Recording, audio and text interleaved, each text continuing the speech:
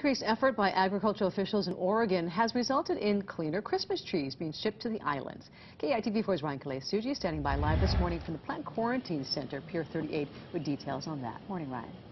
Laura, that's right. Well, the agriculture officials are actually from Oregon are actually here in Hawaii to help observe and monitor those trees that are unpacked that have made their way down from the Pacific Northwest. And an increased effort by the officials in Oregon in monitoring the harvesting of those trees in Oregon have actually assisted the efforts here in Hawaii. Now, Oregon currently leads the nation in the production of Christmas trees. Last year, over 250 containers were shipped to Hawaii, each holding 400 to about 700 trees. However, 50% of those containers had some sort of foreign pests to the island.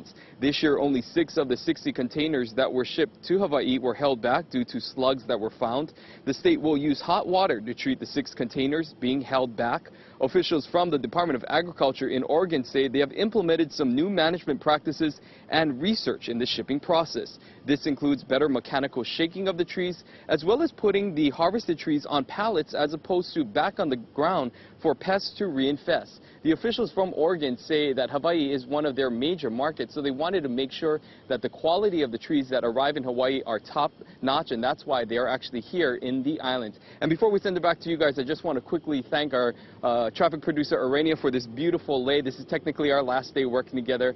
My final day on KITV4 will be on Friday. She's going on vacation tomorrow, so just want to say thank you, Arania. Thank you, everyone. I have a few more days left, so this is not goodbye, but Jill, Laura, back to you.